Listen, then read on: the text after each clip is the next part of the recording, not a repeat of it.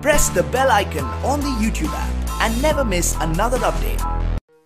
Hello everyone, आज की video में हम बात करेंगे बीएससी नर्सिंग के first year, second year, third year और फोर्थ ईयर में कितने सिलेबस होते हैं और आपको कितने सिलेबस कवर करने हैं। इससे पहले आप हमारे चैनल पे नए हैं तो चैनल को लाइक करें, सब्सक्राइब करें और ज़्यादा से ज़्यादा शेयर करें। सबसे पहले हम बात करेंगे BSc nursing syllabus first year के बारे में। फर्स्ट ईयर में कितने सिलेबस होते हैं।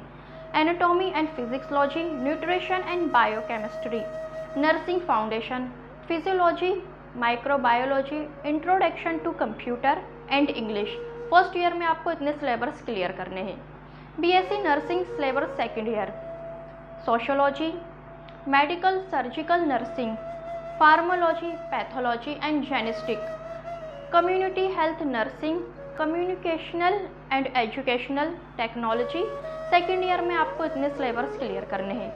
BSc nursing syllabus third year, medical surgical nursing, child health nursing, mental health nursing, nursing research and statistic, English communication and soft skill. Third year में आपको ये सब सिलेबस पढ़ना है। एंड अब हम बात करेंगे फोर्थ ईयर की।